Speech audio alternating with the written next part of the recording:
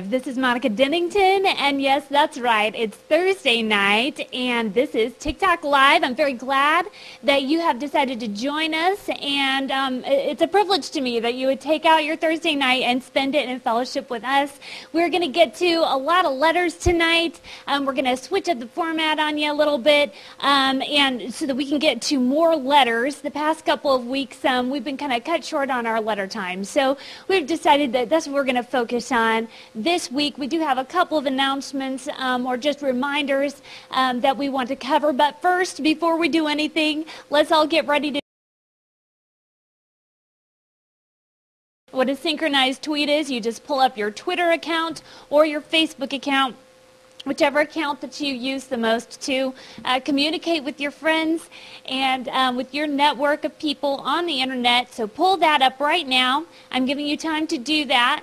And then just, let everybody know that you are here at www.tiktok.tv, that we are joining together in fellowship and prayer and Bible study. We're here to have a good time together and to honor the Lord together. And you can just tell them whatever you want to, but just invite them to join you for this version of TikTok Live. So if you're ready, we're going to do this all on the count of 3. We're going to do our synchronized tweet. On the count of 3. 3, 2, 1, tweet. There you go. All right, and I do know you guys have been doing your synchronized tweets, because then I went back on Facebook and I saw them several times. So see everybody's tweets coming up on Facebook. That's really fun. So anyway, hello. I'm so glad to see you. I want to say hi to Ruth, to Peg, Pleasure. Hello, Pleasure. We want to say hi to Steve, of course. Love you, Steve. And Amanda. We all love Amanda very much. Very glad to see you, Amanda. And our good friend Emma. And Emma, for those of you who don't know Emma, you might want to go and check out the video of Emma. I believe it's on Webathon TV, but it's a video of her sharing her ministry with us, where she, would go out on the streets of Dallas and give people sandwiches and stuff and just basically make friends. So she kind of shows how she does that, and I got to tag along that night. She's a really neat lady, and you need to get to know her for sure. I wanted to, real quick, just mention again the home Bible study groups that we are putting together right now. We are getting your letters, all of you who have written. I am getting your letters. As I said last week, we are right now putting together the infrastructure, choosing the rooms that we're going to be using, and what the home Bible studies are going to be online groups that we are, once we get in enough information and enough people from a certain geographic location, we're going to organize those by geographic location, okay? So that you guys can start to get together with people that are in your area, okay? And eventually, you'll be able to come together physically as well if you like. However, it is based online, and so you will need a webcam. You can watch without a webcam, but what we really want to accomplish with these rooms is we want to give you the ability to interact with other members of the body and to become a family, as we're supposed to, as Scripture says that, we should not forsake the assembling of ourselves together, okay? And as we're coming out of some of the institutional churches that we have been involved in, which, we can see are not operating really as disciples, the leadership and what we're being taught, as we're coming out of those things, it can be kind of lonely. But don't fret, don't worry, God does have a plan, and He does have a plan right here at TikTok Ministries as well to bring us together. So this is how this is going to work. You're going to be able to get on with your webcams to a room with the same people every week and go through a Bible study. We will provide the curriculum. We will provide the room, the place online for you to get together, as well as a free website for you. There is a small cost to us for that, but for you it's free. And we do have a limit to the number of Bible studies that we can start at the beginning, okay? So there are going to be some requirements for the people who want to either host or facilitate these groups and things like that. But if you want to be part of one, okay, I need you to send me your emails. I'm going to read you a couple of these emails that are coming in. This one says, hello, Monica and Gary. I'm 23 years old and live in Portland, Maine, and I am very interested in being a part of a home Bible study. I also have a webcam. This is a good example of what I need you guys to send in, okay? I need to know if you're just wanting to be a part of one online. I definitely need to know if you have a webcam.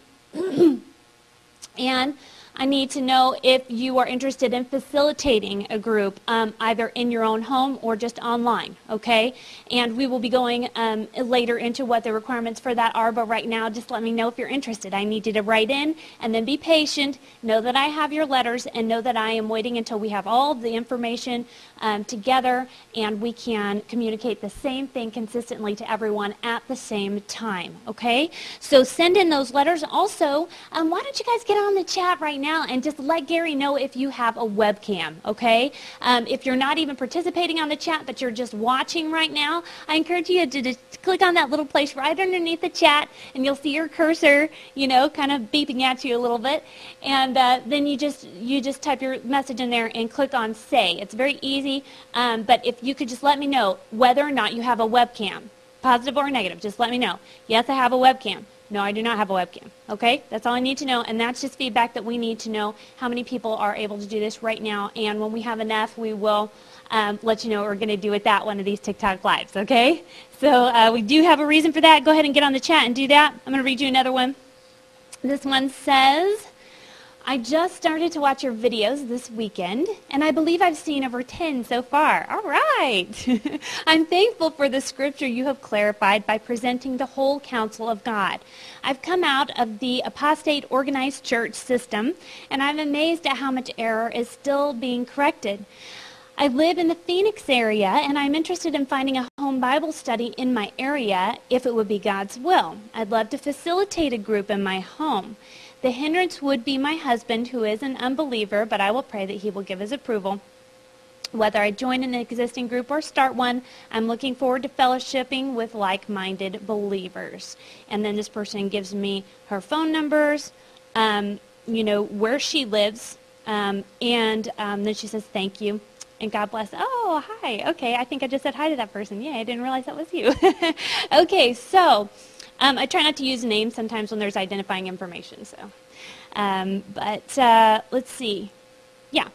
So, and to this person, by the way, who I believe is watching right now, I appreciate the fact that you are being sensitive to your husband, as the Bible says that we're supposed to be, and I am certain that the Lord will work that detail out, but certainly there will be a way that you can participate in one way or another, and I'm very happy that you took the time to write, okay?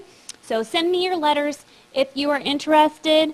We're very excited about this. This is going to enable us to come together, to really get into the in-depth Bible studies together, go through the seminars. You know, so many times it's real easy, you know, when you go to the Bible teachings on YouTube or wherever you find them, and, okay, and, you know, it's real easy to just pick one out or another, you know, just based on the title. But what we really need to do is go through the entire thing together, and we need to go through it, you know, systematically, going through all the scriptures, because that's how the Holy Spirit teaches, line on line and precept on precept. And when we do it that way, allow the Lord to reveal, as that letter said, the whole counsel of God to us. Yes, it does take some time and some patience to go through that. You know, it's not a drive-through kind of situation, you know, fast spiritual food.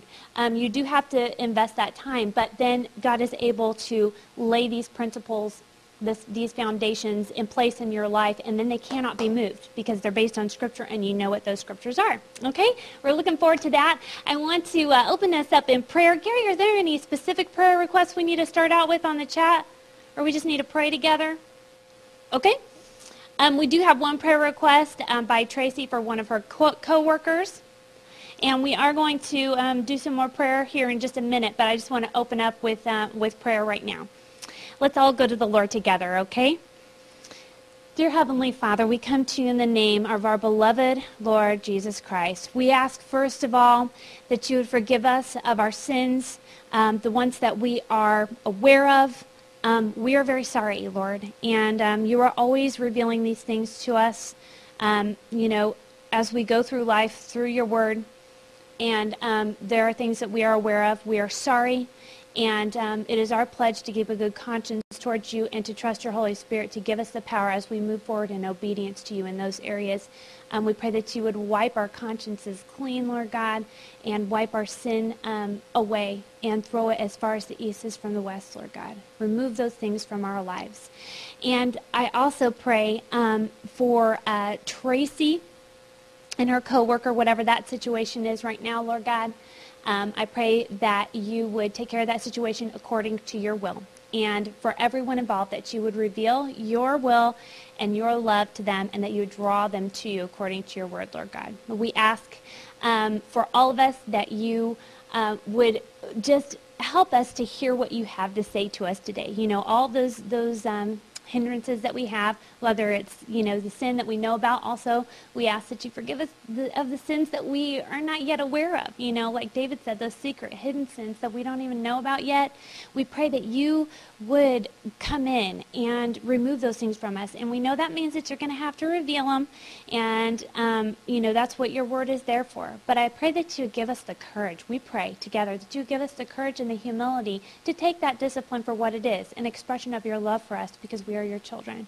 And to take that sting and know that the sting of the discipline goes away pretty quick, but the result of the discipline is eternal. It's righteousness. And so I pray that you'd open up our hearts to your word, also to each other, to come to know each other and to walk in fellowship in the light as we're supposed to give us wisdom as to how to be in relationships with one another as everybody's getting to know each other on the board. Lord, I just pray that we would treat each other in a way that honors you. And I'm so glad to know these people, the people that I do know here, Lord, that have been gathering. I'm so proud to know so many people who do operate according to love. And I thank you for each and every one of them. And I thank you most of all for you and for your word and for the blood that, Jesus, that you shed for us. And for just this great, amazing gift, this great news that you have for us, Lord. In Jesus' name, amen.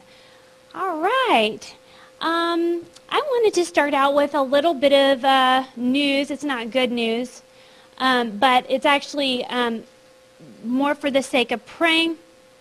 We need to pray for the body of Christ. And these are two news items that came over the ticker just a few minutes before we went on, really. And it just goes to show you how, there is a flood of this kind of news. If you are looking for it, these things are very common, okay, what I'm getting ready to read to you. And it is an indication of the state of the church and the leadership in the church. Now, I am not sharing these things with you so that we can point at other churches or people and say, oh, look at all the things that are wrong with the church, okay? That doesn't do any good. What we are supposed to do is take up each other's cause in prayer, okay? So we're going to pray for all the people involved here, okay? And I'm going to read these to you. The first one says ex-worker at, and I'm not going to include specific names here, okay? Ex-worker at this certain Christian camp, it's a kids camp, summer camp, faces additional sex abuse charges. Okay, I'm just going to read this to you. This is in Missouri. A former assistant director at a Christian sports camp in Missouri waived his right to a preliminary hearing on sex abuse charges. Some of the boys who say this man molested them after meeting them at this camp were prepared to testify at the hearing on Tuesday. Instead, a judge sent the case to trial court after the prosecuting attorney amended the charges. The prosecutor dropped 2 felony charges and added 8 more. Investigators believe some of the molestations occurred at the camp, but others occurred at this man's home during private Bible study sessions and other places. The original probable cause statement said the victims, who are now men, said the abuse began in 1999 and continued through 2008. The probable cause statement for the newest charges indicate at least 2 more out-of-state victims, say they were abused between 2006 and 2008. This man is charged with 3 counts of first-degree statutory sodomy, 3 counts of second-degree statutory sodomy, and 4 counts of enticement of a child. If he's convicted, he could get prison sentences of at least 5 years for each crime. If the preliminary hearing had been held and the accusers would have testified, the judge would have closed the hearing to spectators to protect their identities. Okay? I'm going to read another one to you in the same vein here. Ex-pastor. Now, this man I just spoke of, one of the reasons we're not using his name is because he has not been convicted. Okay? This says, ex-pastor who killed wife gets 65-year prison term. Okay, this is in Waco, Texas. Jurors on Thursday sentenced a former Texas minister to 65 years in prison for murdering his wife and trying to cover it up as a suicide. Okay, jurors deliberated for about 2 hours before agreeing on the sentence for this man.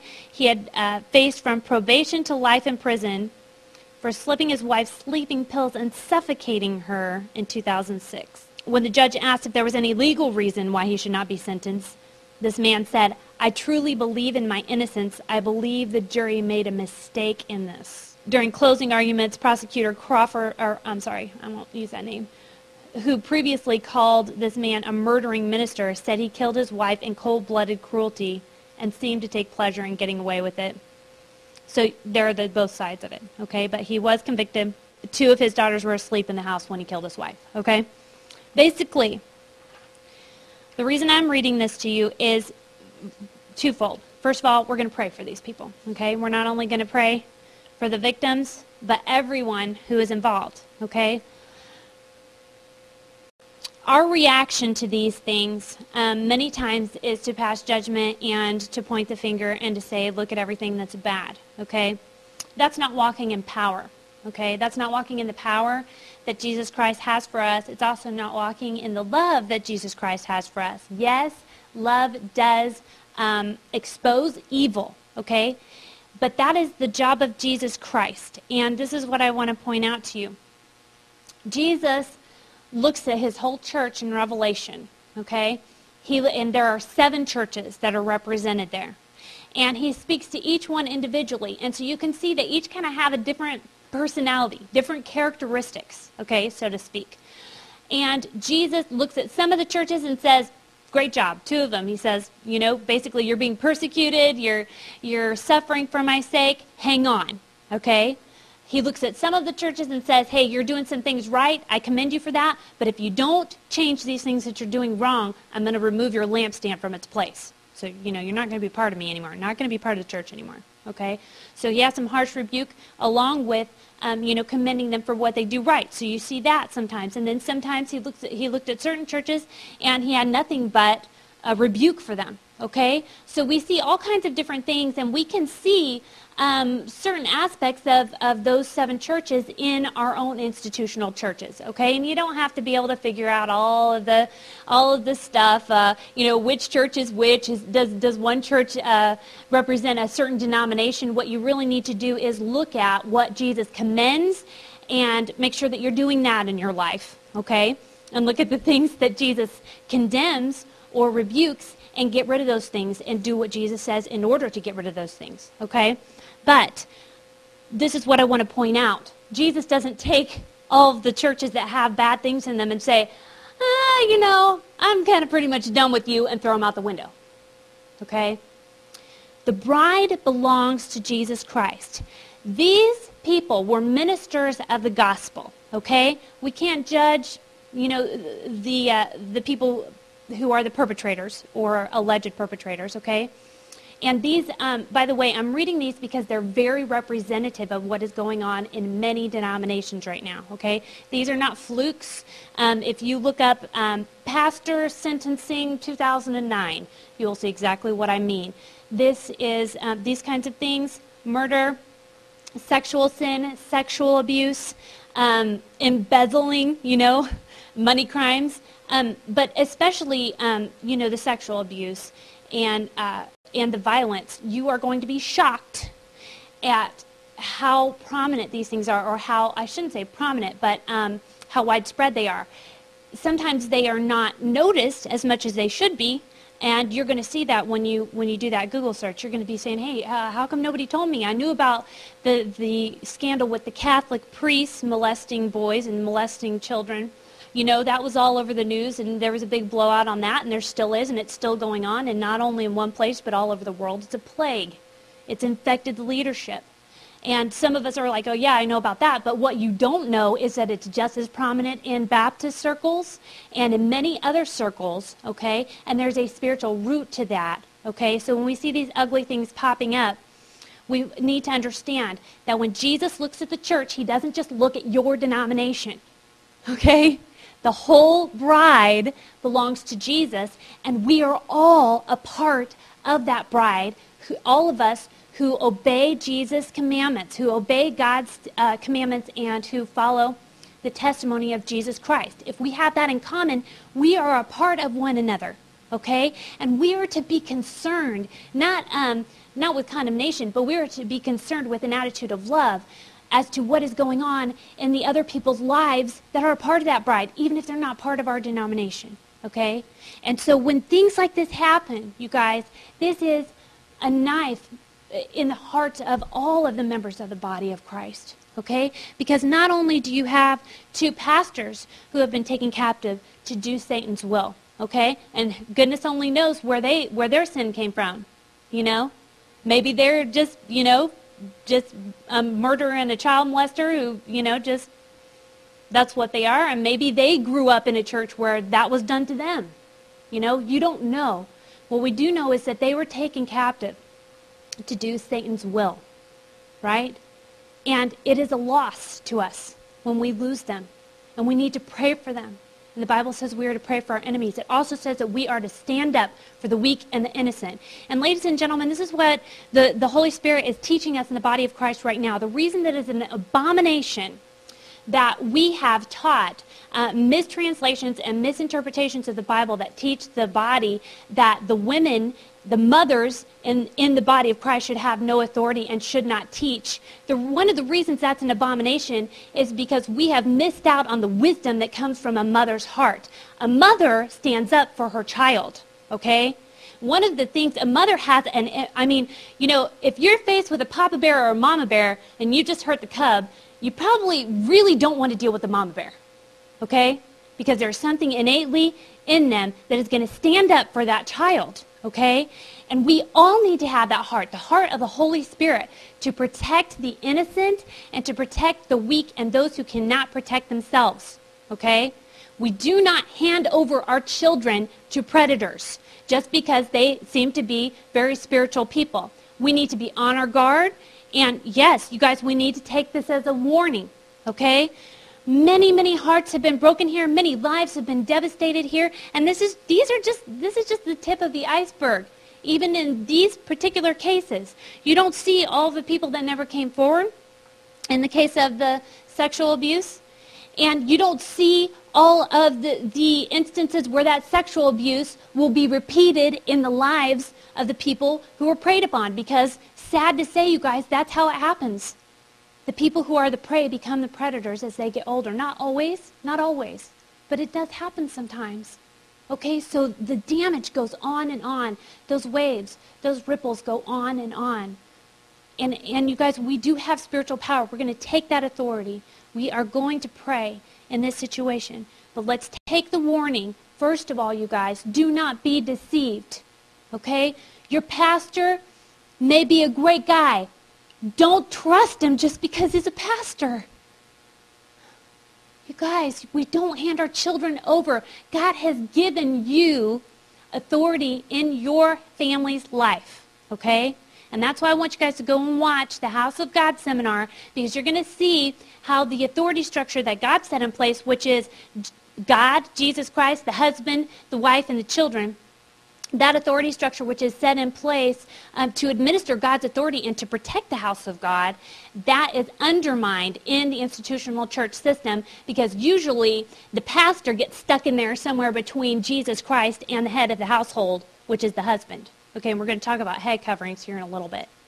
But you see how damaging that is when we look to these people and assume that they are super spiritual and put them in that headship, and we put all this trust in them and we put them up on a pedestal, and nobody can live up to that, you guys.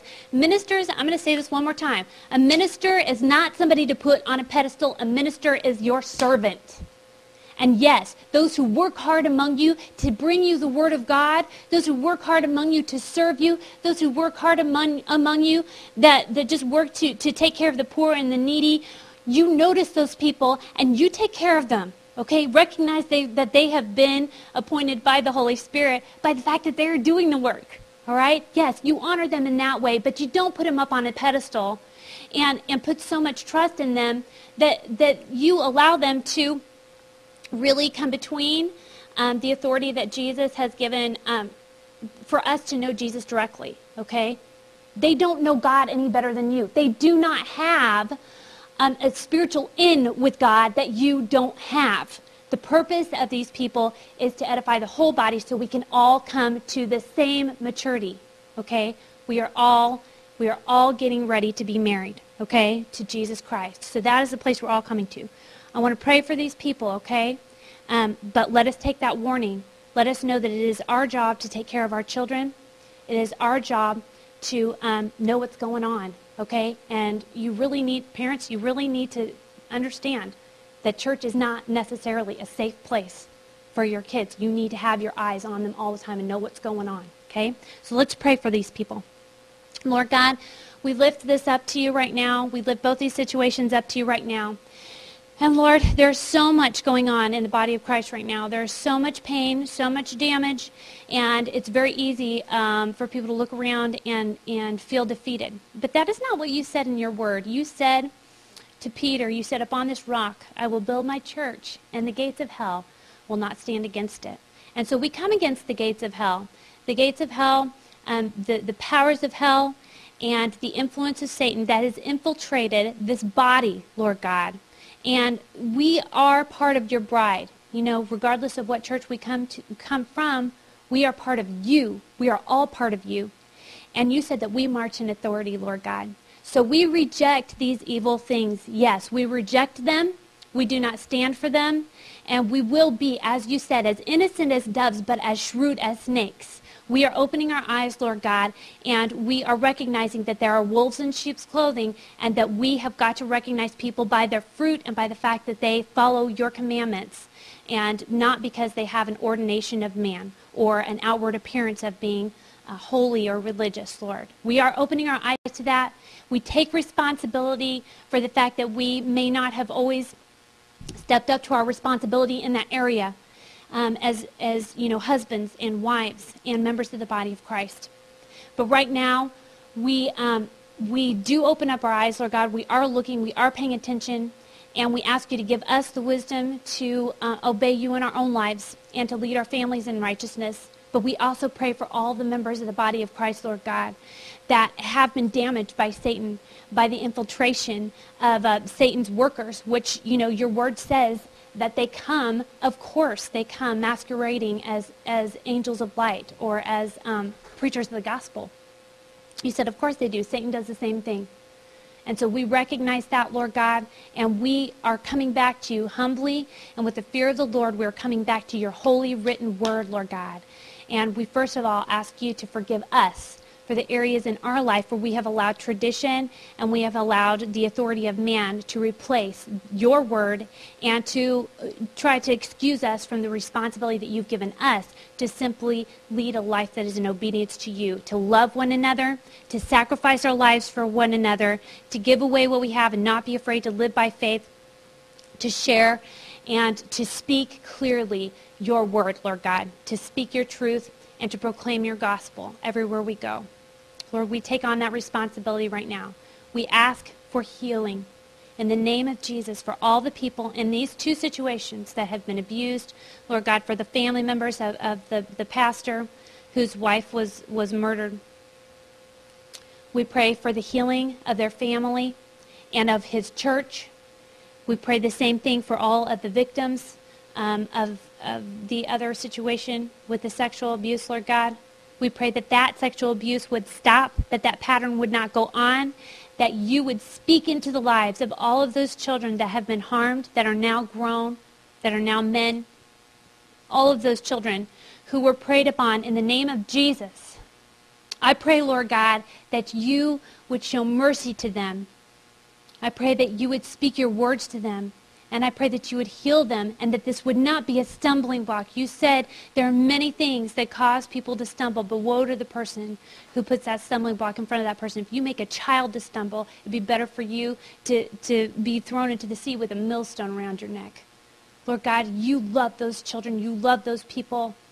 They are now grown, Lord God.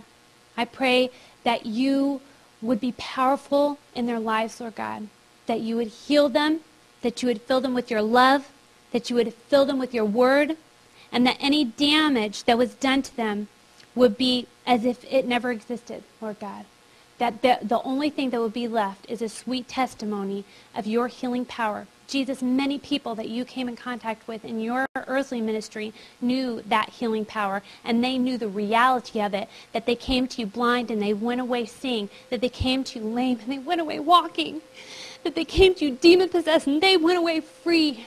And so we pray for freedom, Lord God. And any demonic oppression that's come upon any of these people, we come against it in the name of Jesus.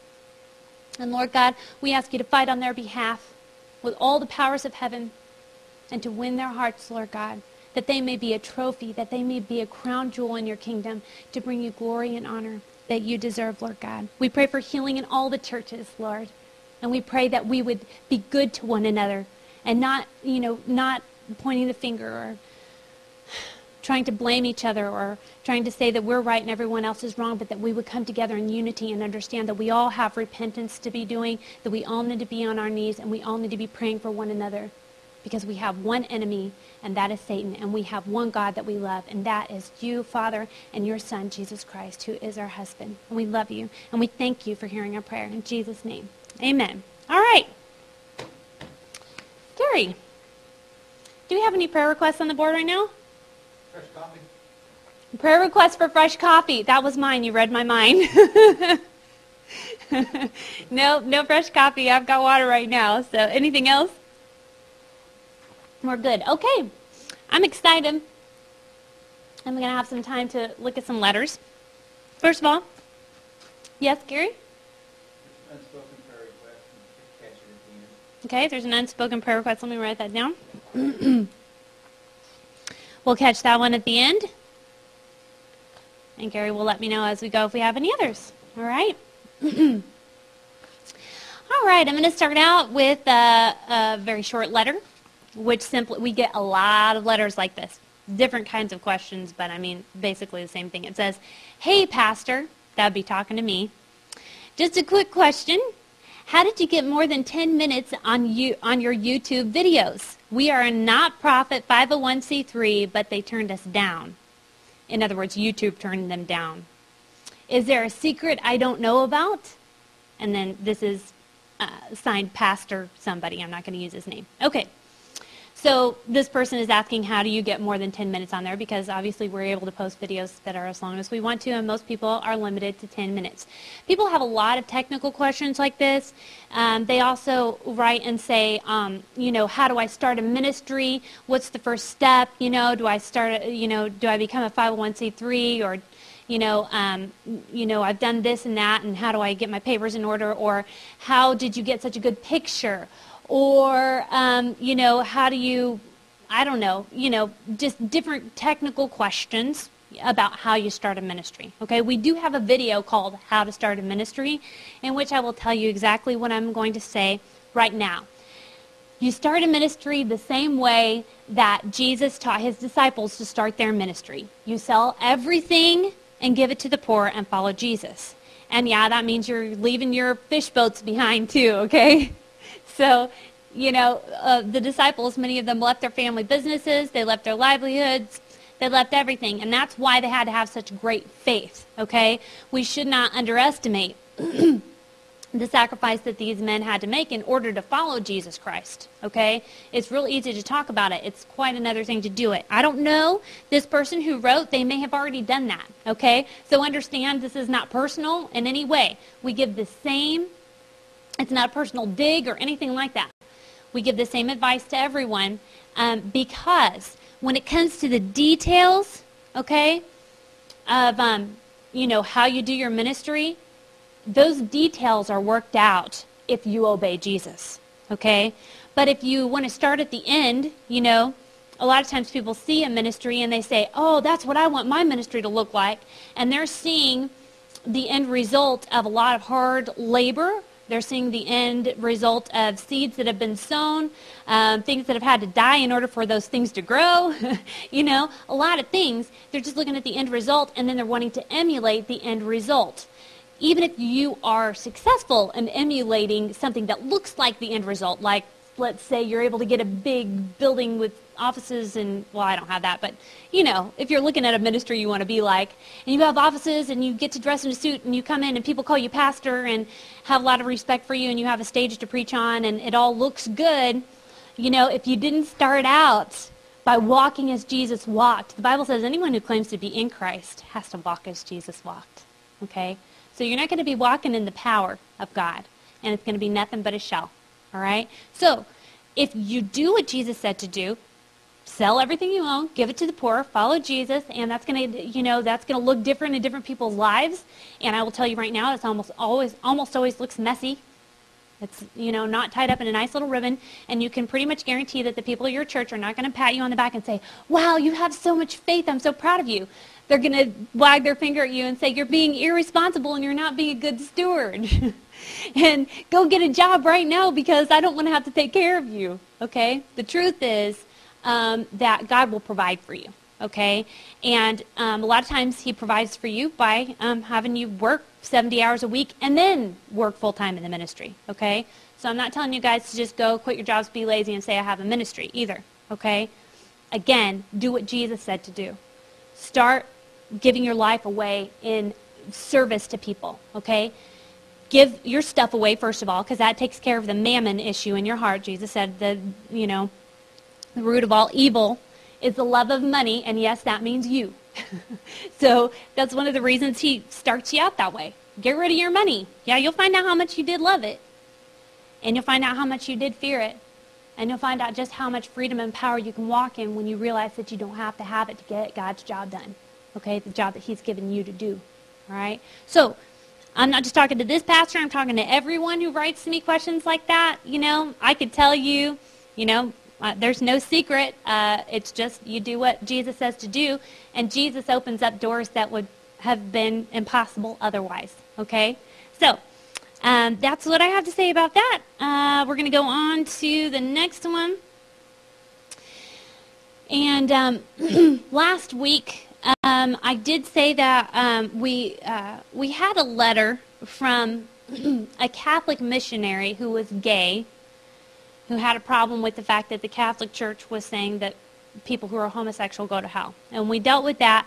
We actually had to do it in two parts because our broadcast got cut short the week before that. So I dealt with that last week, and I also said that we had a letter concerning from another person saying, how do I stop being gay? Which is the next part of repentance, okay? When you repent, you first have to come to an acknowledgement of the fact that what you're doing is sin. Then you can learn what God's Word has to say about how he changes you into a new creation. However, because we had to spend 2 weeks on that, I'm going to save that for later. And I'm telling you that in case you were here and looking forward to that other letter, okay? We are going to address that, but we're going to do it later. However, I wanted to read this to you.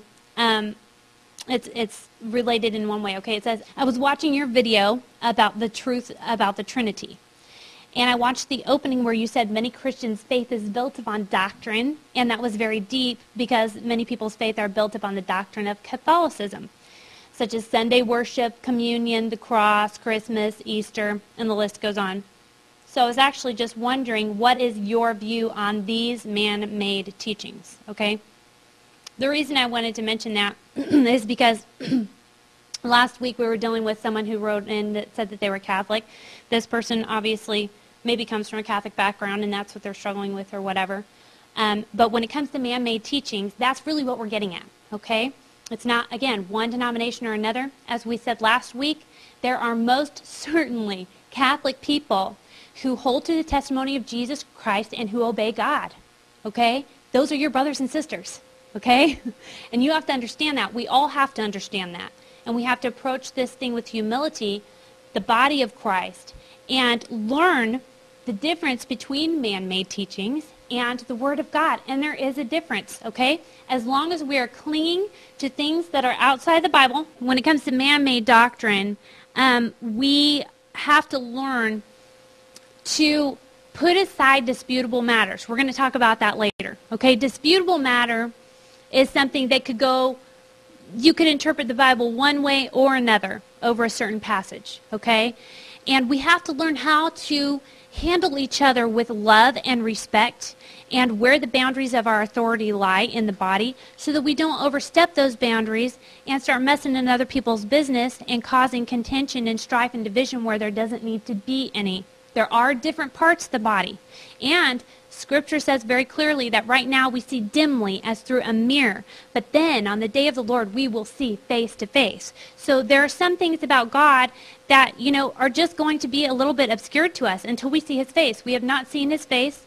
There are still things we do not know about God.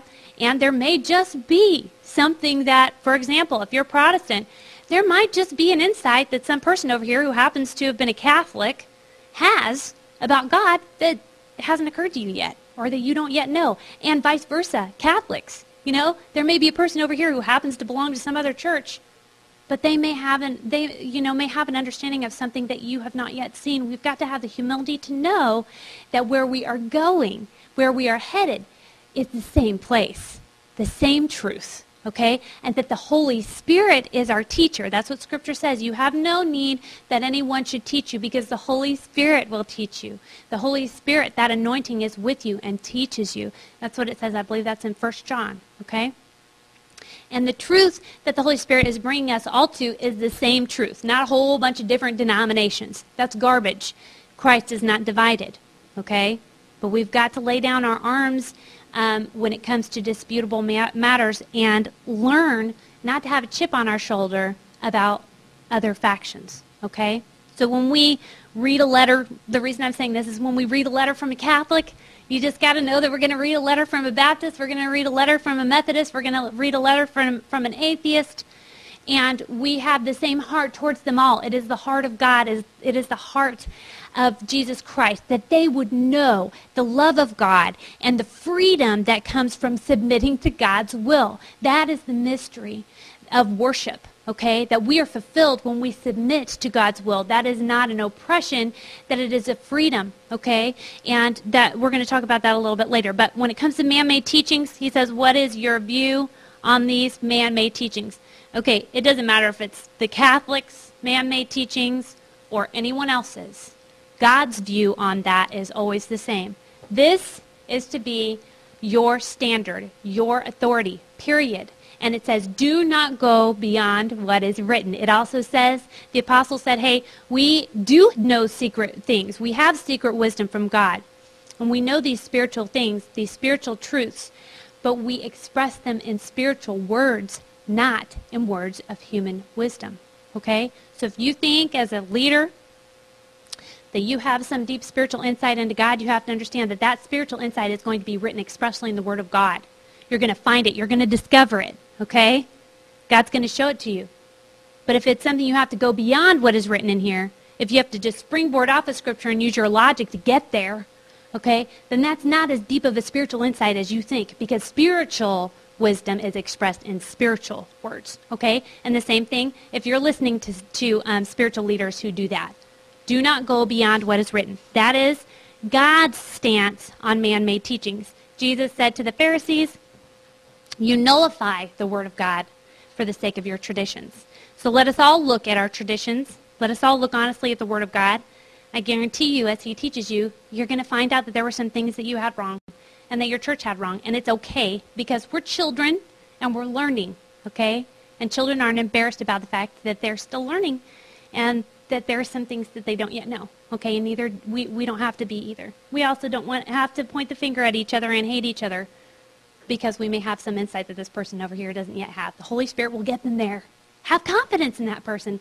The Bible says love always trusts. Love always believes. Love is ever ready to believe the best of another person. You got to have confidence in the fact that someone that loves Jesus is going to get there because Jesus is faithful and the Holy Spirit is a good teacher, better than you could ever be. Okay? So let's start putting a little more trust in the head of this body. Okay? And thank you for that letter. That's a good question. All right. Number 2. How are we doing on time, Gary? About 10 more minutes? My goodness. Okay. This is from a woman who says, I have been listening to you on YouTube for a few weeks now, and I've been enjoying the messages. Sometimes I feel like I have a desire to study the Word, looking up words in the Hebrew, Greek, and learning the Bible like never before. But I'm a stay-at-home wife and possibly soon-to-be mother. I want to please the Lord by serving my husband and household, but I wonder when it's appropriate to take time out to study the Word. I could do that all day, but I know it can become a burden to me if I'm not taking care of my household responsibilities. I just have such a strong desire to study. My husband told me that he sees a gift in me to speak the Word with clarity and power, but I don't think the Lord wants me to do that yet. I'm just newly married, and I know that there are many ways I could do for him and that house. I feel like the Lord wants me to learn the life of a servant to my husband and also learn the Word. How have you found time to learn the Word while being a wife and mother? How has God taught you His wisdom while doing your role as a mother and wife? Do you have any advice? And by the way, thank you so much for this letter. First of all, what a beautiful desire in your heart to know God, to know God's Word. And God will honor that, okay? I don't know if I should use this person's name, Gary. Is it okay to use your name? Okay, not this time. But you know who you are. God's going to honor that, okay?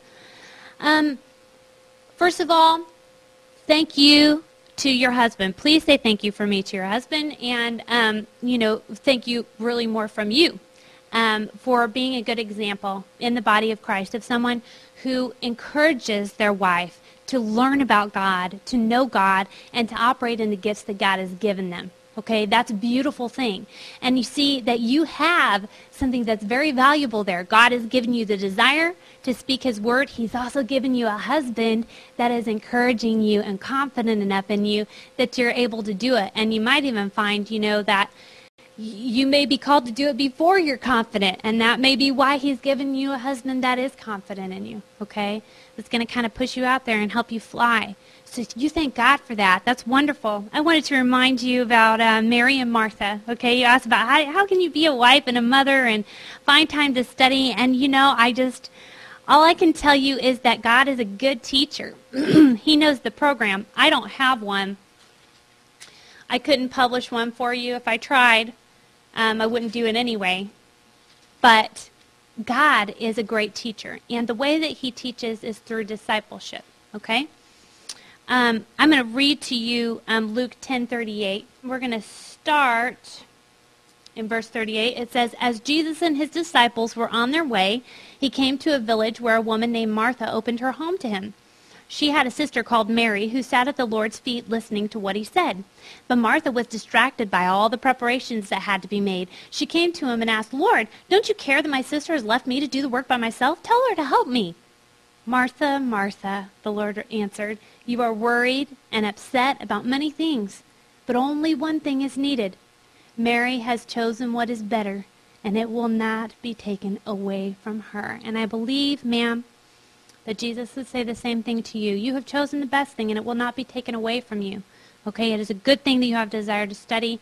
God gives you the desires of your heart. So you need to listen to that. You need to listen to your husband. You need to study the Word of God.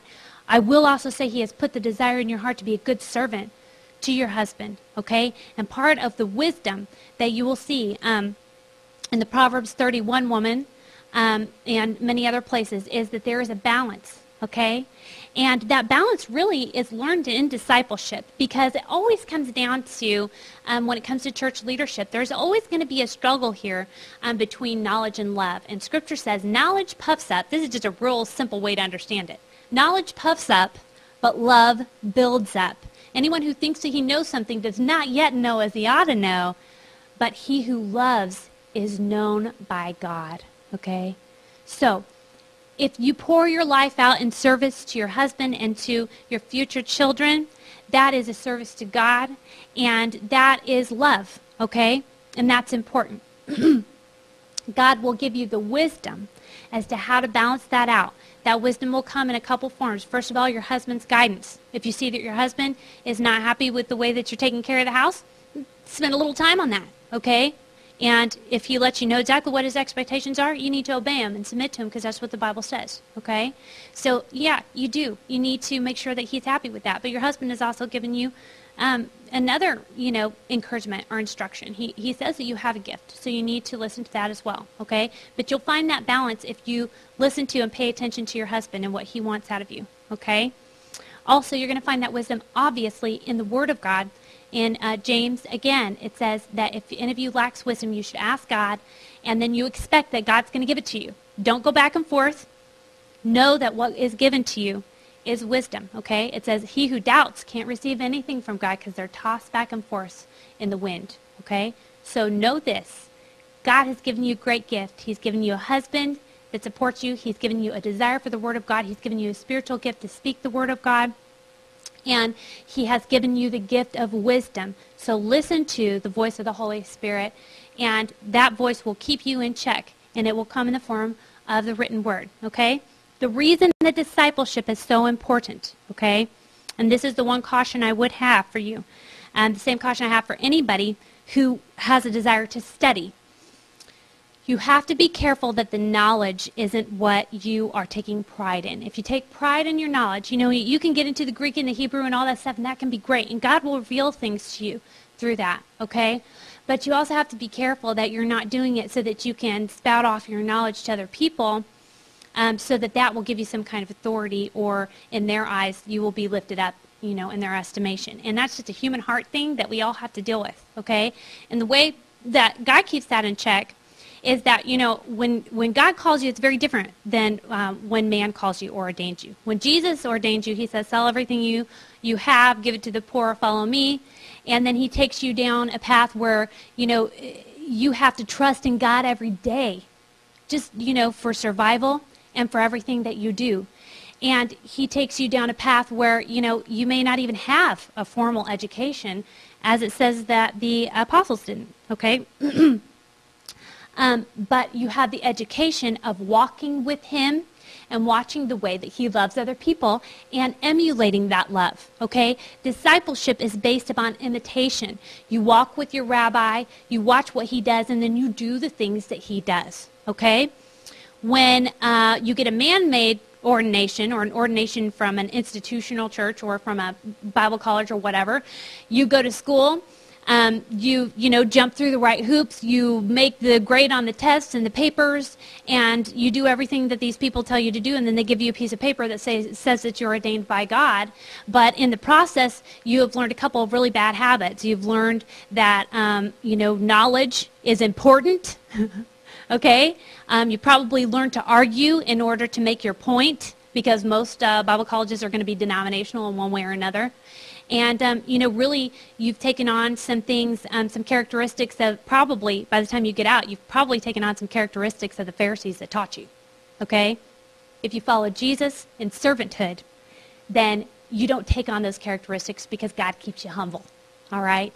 And so, yeah, love your husband, love your kids, but also realize that sometimes you do have to lay down the housework like Mary did and sit at Jesus' feet and just say, okay, I'm here to learn, okay? If you keep love, number one, respect for your husband, number one, as far as your servanthood, everything else will be in balance, okay?